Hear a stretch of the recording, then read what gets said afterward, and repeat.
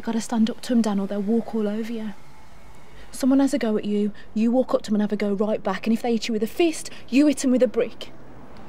Obviously, you wear gloves and a ski mask, so they can't name you in a court of law.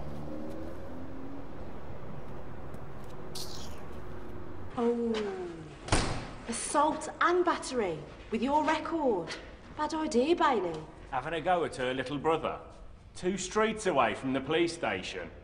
Bad idea, Bailey. And just at the same time as when me and Elsie were having our evening stroll, hoping to bump into some racist dickhead picking on people weaker than themselves. I wasn't doing nothing wrong. Wouldn't ya? No, I didn't do anything. I saw the way you looked at her when she handed you that cloth. No, I didn't look at her in any way. I just took the cloth, I swear. I would never check her out. What? So now I'm ugly? Is that what you're saying? You're saying that me, Seema Lal, is an ugly troll? No, I would never say that. Where are you getting this from? Are you calling her a liar? Are you saying something's wrong with her? In front of our father, really? Would you really disrespect him so badly? No. Look, I'm sorry. I wasn't checking you out. If it looked like I was, then I'm sorry. I didn't mean to. I'm not disrespecting anyone. I'm really looking forward to my evening with Poonam, I swear. OK, you're good. You passed the test. 1 lump or 2? Okay. No, it's okay. It's okay, I promise you he's gone. Look at me, look, I promise, okay? How about we go and get that pizza now? Yeah?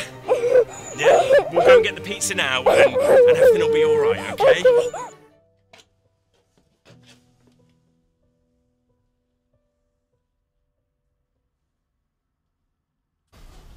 Okay. Let's do this again. Where's the handbag, mate? I didn't do it, okay?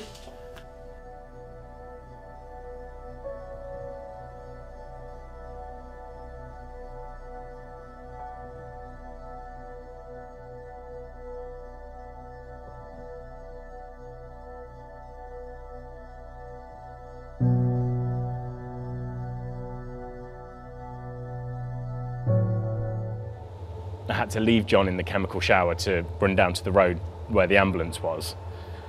I didn't want to leave him, but obviously the ambulance wouldn't have found us otherwise, so... How would you feel? He's a mate, you know, you don't want to leave someone that's in pain and stuff, so, yeah.